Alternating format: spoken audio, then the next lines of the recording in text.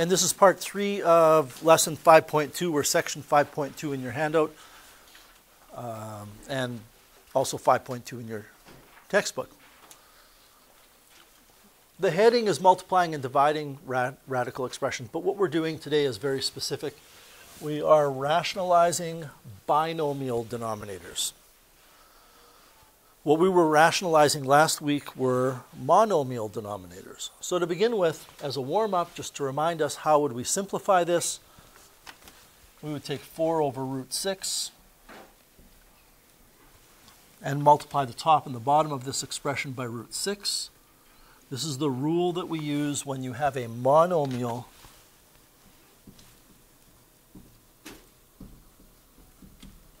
radical that you want to rationalize. And by the way, even if it were over, doesn't matter, 7 root 6, you would still only multiply top and bottom by root 6. You don't include the coefficient. And what do we get? Well, on the top you get 4 root 6. And on the bottom, root 6 times root 6 is 6. Then, as is often the case, we can take the coefficients that result and simplify them. 4 over 3 is 2/3.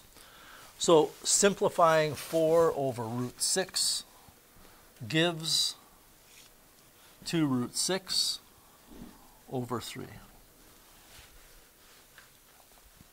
Capiche? Okay. So you need to multiply the numerator and denominator by root 6, and this is because it's a monomial denominator. If it's a binomial, which means 2 terms, then we need to multiply the top and the bottom by what is called the conjugate of the bottom. Okay, now what is a conjugate? Well, I'll tell you right now, just forgetting about radicals. A plus b and a minus b are conjugates. These are conjugates. They're conjugates of each other. A plus b is the conjugate of a minus b. A minus b is the conjugate of a plus b.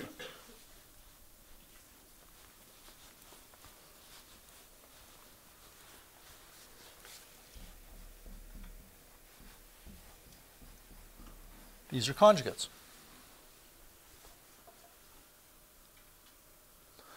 Let's try something. And you don't have to write this down. We can just kind of look up here and you can follow my work.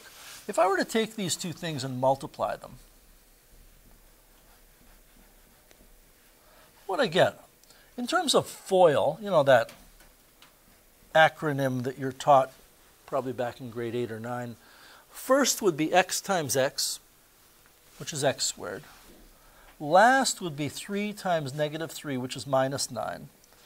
And my outer would be negative 3x, and my inner would be positive 3x. And negative 3x and positive 3x reduce to 0. So I get x squared minus 9. If I were to do that here, and I'm going to switch the order of these. Let's go a minus b times a plus b. You know, first, outer, inner, last. I would get a squared. I would get minus ab, minus b squared.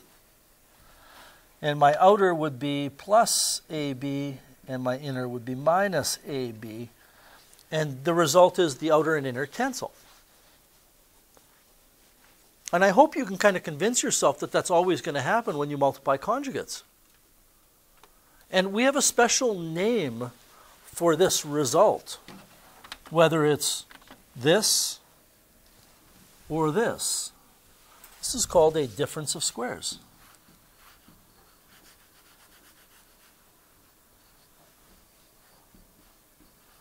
And normally, well, not normally, until you got to grade, say, 10 and learned about factoring in detail, normally what you would be doing all the time is this. You would be going from here to there. You'd multiply stuff out.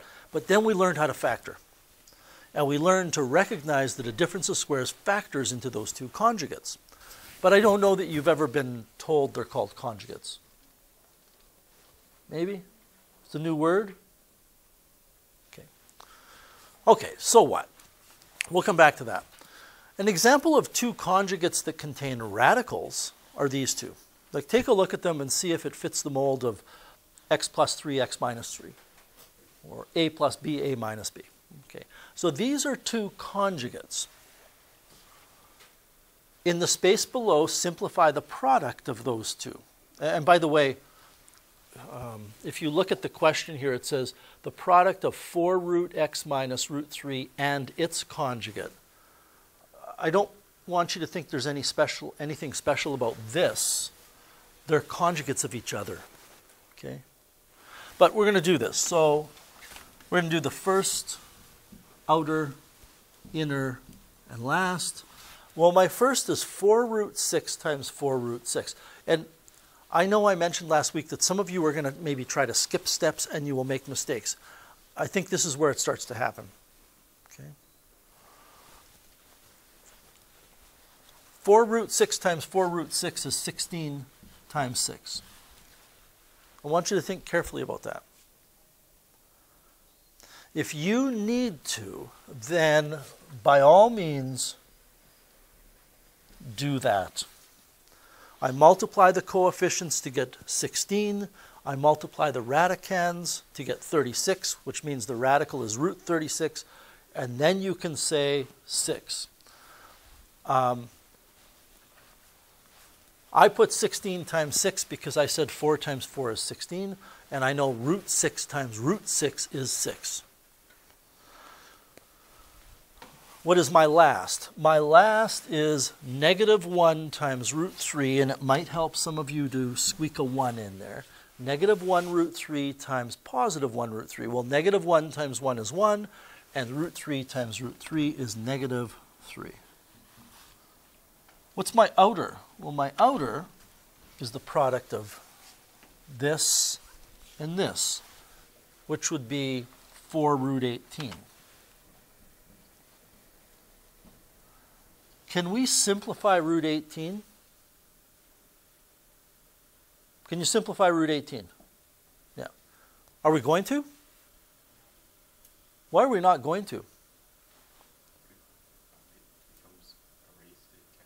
Right, they're going to cancel. My inner is going to be the product of this and this, which is negative 4 root 18. Just like these two. Where am I? Just like these two. We get the first and the last, and the outer and inner cancel. And I like to say, it sounds kind of weird, but when you're multiplying conjugates, there's no need to FOIL. You FLA. That's all you do. You do first and last, and that will do the trick. So what we're left with is 16 times 6, which is 96, minus 3. Now think about this for a second. Just before we write 93 as an answer, I told you that we call this a difference of squares, right? When we look at our example here, this number 96 was that. We squared the first thing. First is going to be 4 root 6 times 4 root 6. And then this one was squaring the second thing. Just think very clearly about this. If you square a square root, the square roots go away. So what happens is we get a rational result. We get 93. Well, I'm going to put the minus right in the middle. We get 93, which is a rational number. Why is it a rational number? Because when we multiply conjugates together, we get a difference of squares, and squares do not contain radicals. If we started off with radicals, they won't have radicals later. So, what do you notice about the product of two irrational conjugates?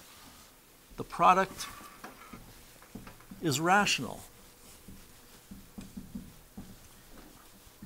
And if our job is to rationalize a denominator, then we can multiply the bottom of the expression by the conjugate of that denominator, and we will rationalize it. Of course, you're going to have to multiply the numerator by that same expression. And the problems, that's the new math. That's the new stuff we've learned today. The problems now just become a matter of being very careful, organized, thoughtful, on paper and in your head so you don't make mistakes or you minimize them. So how do we rationalize 5 over 2 plus root 3? Well, if the denominator were, I misspoke there. How do we rationalize the denominator? And I think I made this mistake on Friday. We can't rationalize this whole expression because we're going to end up with something that has radicals somewhere. We're trying to rationalize the denominator. If that denominator were a monomial, we would just multiply the top and the bottom by the radical. But it's a binomial, so we multiply the top and the bottom by the conjugate of the denominator. So since it's 2 plus root 3, we're going to multiply top and bottom by 2 minus root 3. What do we get on the top? Well, I get 5 times 2 minus root 3, and I want to pause here and explain, this is going to be very important when we deal with what are called rational expressions. It's math dealing with fractions. And now I don't want to talk about radicals, I want to talk about fractions and simplifying fractions.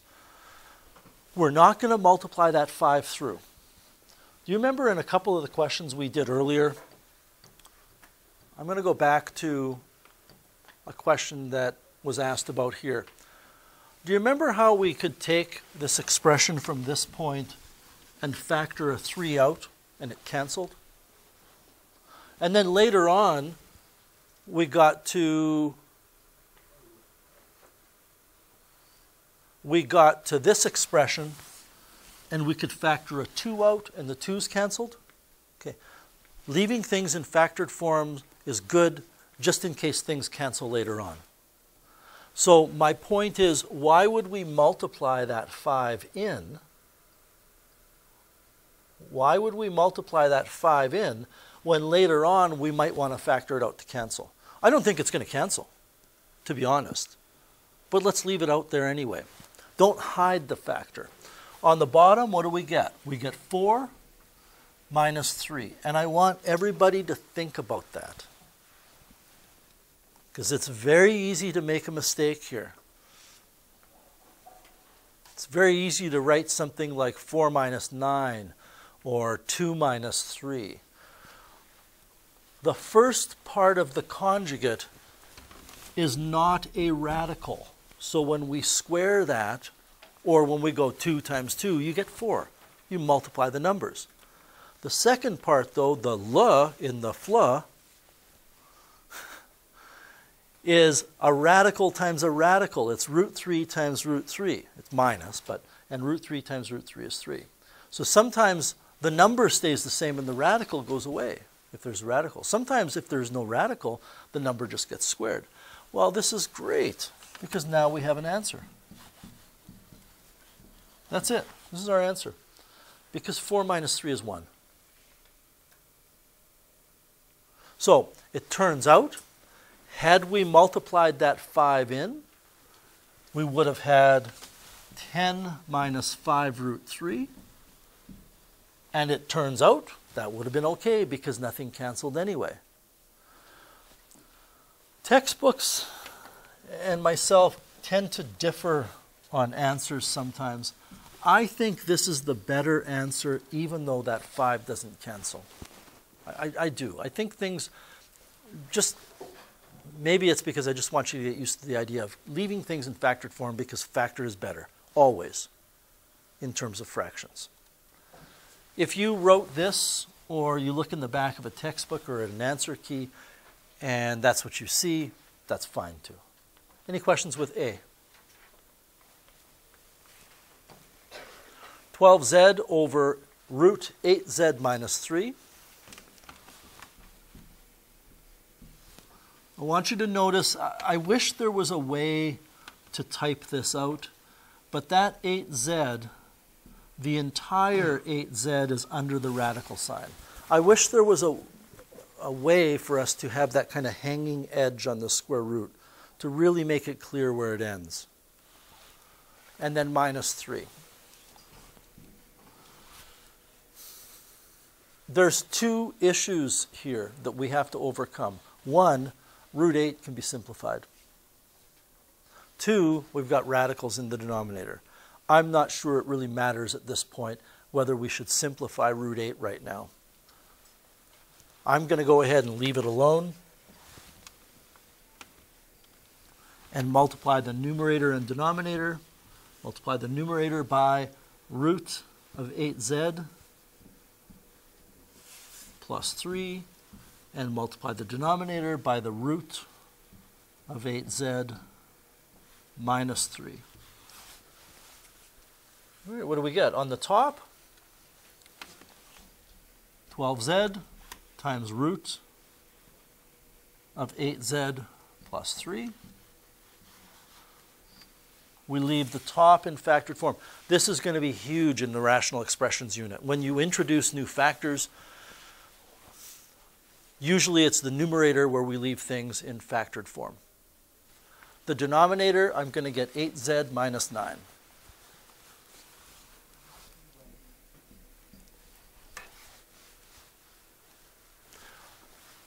I knew I wrote something wrong because I could see a couple of you looking around. That minus on the bottom there in green should have been a plus. Again, take an eyeball. Heck, take 2 eyeballs and look at the bottom and make sure you understand how that becomes 8z minus 9. The root 8z times root 8z simply gives me 8z, and then the minus 3 times the minus 3 gives me 9. So it's interesting because I could have spent time simplifying the root 8 on the bottom, but it doesn't matter on the bottom, does it? Because I end up with 8z minus 9. However, I really should simplify the root 8. And here's something you'll hear me say a lot in the rational expressions unit later on.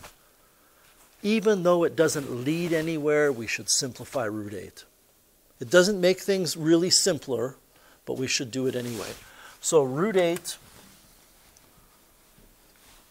is root 4, root 2. I don't know why I'm working backwards here. Root 8 is root 4, root 2, which is 2 root 2. So this becomes 12z times 2 root 2z plus 3 all over 8z minus 9.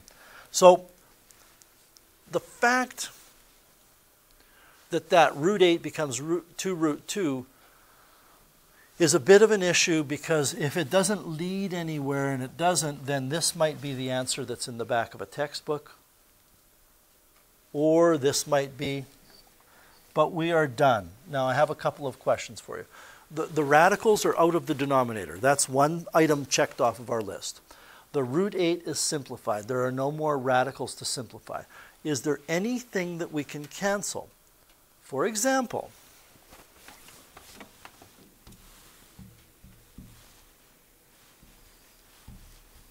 (12 over 8 reduces down. Am I allowed to reduce 12 over 8 down? No. Because if I did, I would be thinking of the number 4, wouldn't I? Is 4 a factor of the top? No, there's no... Well, 4 is a factor of the top, I guess. Is 4 a factor of the bottom? No. I can't write the bottom here as 4 times the rest of the bottom. So 4 is not a factor of the bottom. It's that minus sign here that's messing things up for factoring. So that's it. We're done. Any questions with that example? All right.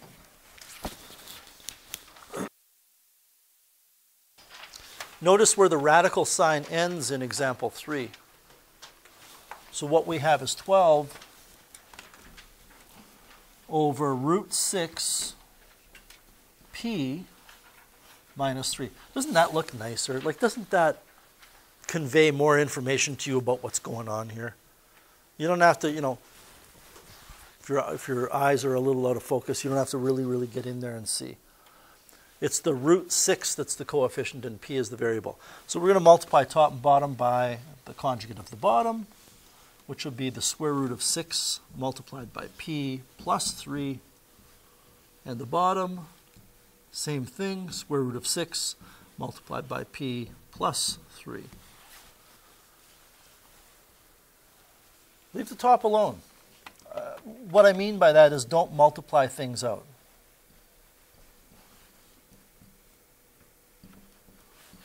The bottom, they're two conjugates, so we can do the FLA thing, or just square the first.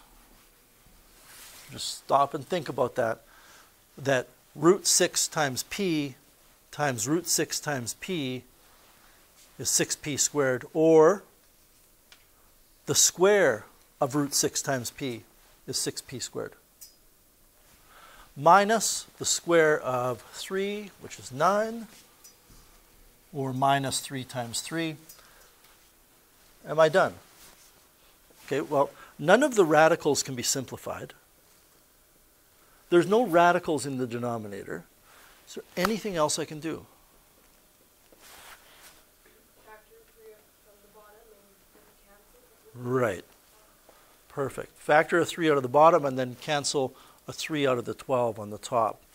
So when we get to the rational expressions unit, and I'm aware that this is radical expressions we're working on, and I've mentioned rational expressions about 10 times today already. But when we get to that unit, which I believe is the next unit, I'm going to tell you that the first step in anything is factor. You have to factor everything completely all the time. So if we factor a 3 out of the denominator here, I have 12 times root 6 p plus 3 over, I take a 3 out, and I have 2p squared minus 9. Not minus 9, minus 3.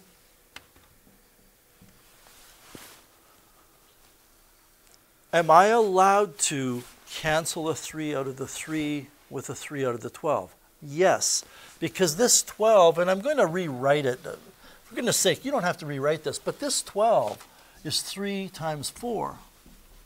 And then the whole thing is times root 6p plus 3. The bottom is 3 times 2p squared minus 3. Here are my green brackets indicating that the things we can cancel are indeed factors because they're multiplying by all of their surroundings. So when we do that, we are left with 4 multiplied by the square root of 6 times p plus 3 over 2p squared minus 3. Oh, man, this just never ends, eh? Can I cancel the 4 with the 2? Oh, I reeled you in on that one. You cannot cancel the 4 with the 2 because the 2 is not a factor. I kind of sucked you in because I said, oh, look at this, it never ends. It did end here. That's it, we're done.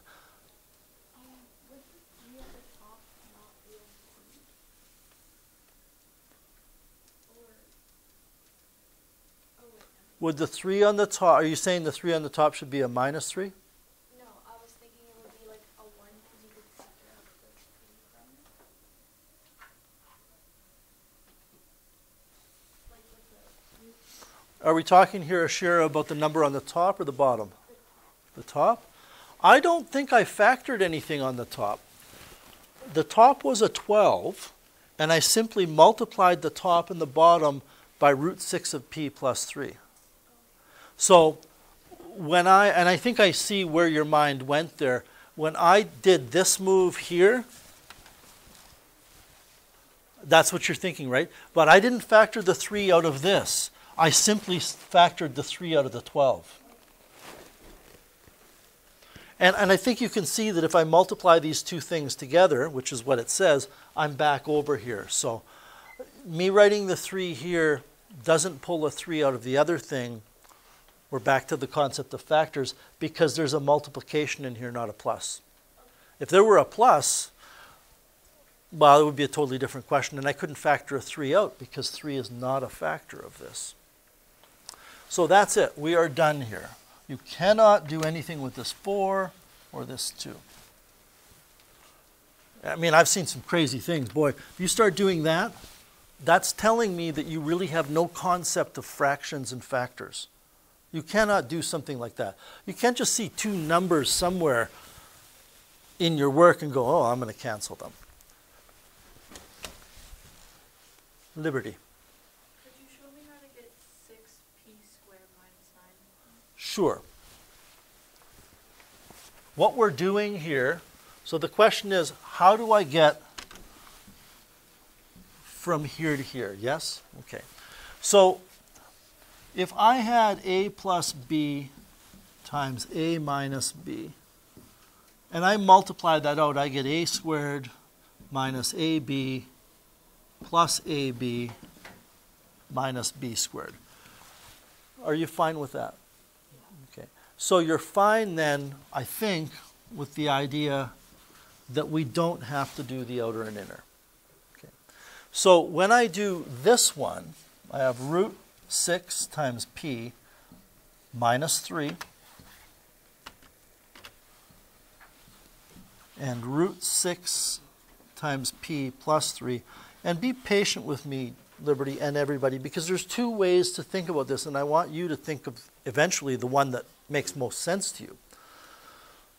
If you FOIL this out, you understand that we do not have to do FOIL, but we can just do the first and the last. Okay. So if you think that way, then you're going to take root 6 times p times root 6 times p. This, it's written, I don't know, this might help you. This actually might make more sense to you. Let me rewrite this.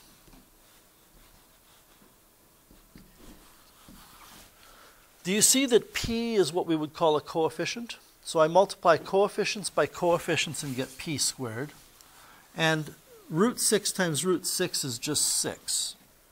Have I answered your question then? Okay. The other way you could do it, rather than thinking of foiling, is focus your attention here. It's a squared minus b squared. So if I have this minus this, when I square the 3, it becomes 9. When I square root 6, it becomes 6. When I square p, it becomes p squared. But either way, and I think many of you, it won't be that one way is better than the other. They both make sense. Are you okay with that now? Okay. All right. We have one last question. It's a monster of a question. Only because there are radicals flying around everywhere. And, not to draw attention to my flaws, but you see me make mistakes frequently. I'm not as worried about me making a mistake. It bothers me, but I'm not the one who has to write an exam. You're the one who has to write the exam, right?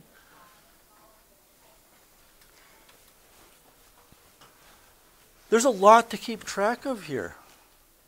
Right? There's a lot of numbers, there's radicals, there's the concept of conjugates, there's the concept of canceling factors, of simplifying radicals, but you have to start moving. So the first thing I would recommend is make sure that you've written down the question correctly. I always recommend you rewriting the question so you have more space. And we're going to multiply the top and the bottom by 2 root 6 plus 3 root 5. That's the conjugate of the bottom, which we want to rationalize. So the top is 2 root 6 plus 3 root 5.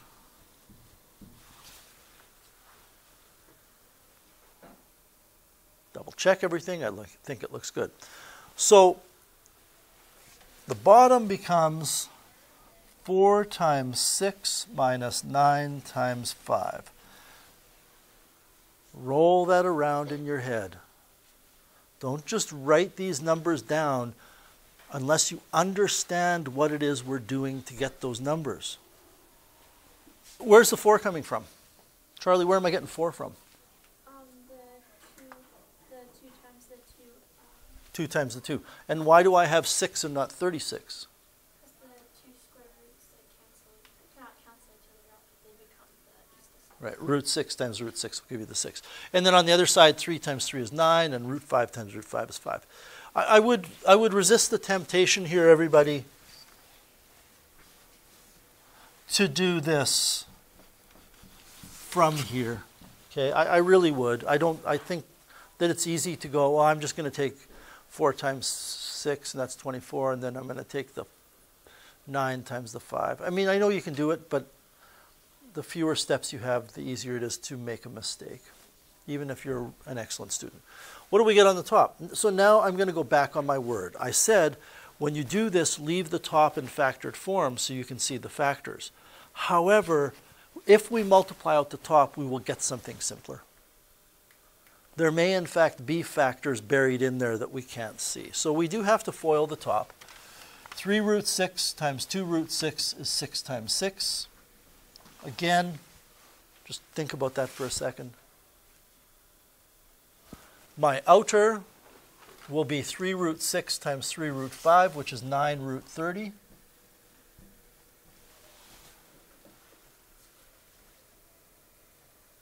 My inner is 1 root 5 times 2 root 6, which is 2 root 30. And my last will be 1 times 3, which is 3 times 5. I'm going to double check my first, outer, inner, last. I would recommend that you do the same thing. 6 times 6, 9 root 30, 2 root 30, and 3 times 5 looks good. So what do we get on the top? We get 36 plus 11 root 30 plus 15.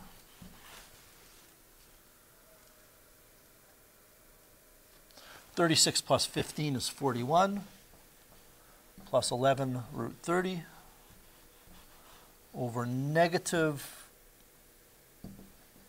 21. He says with a question mark in his voice.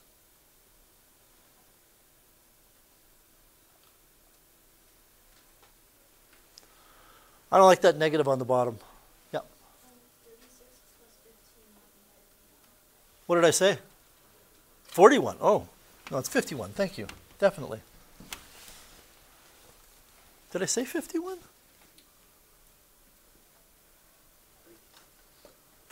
I heard 51 in my brain. How's that? I don't like that negative on the bottom. It just rubs me the wrong way. I'm really not a fan of throwing a negative for a fraction out front of the whole fraction. I'm going to do that here. The reason I don't like it is if I see this in a textbook, usually it's the case that it's very, very close to the fraction line, and you may not even see it.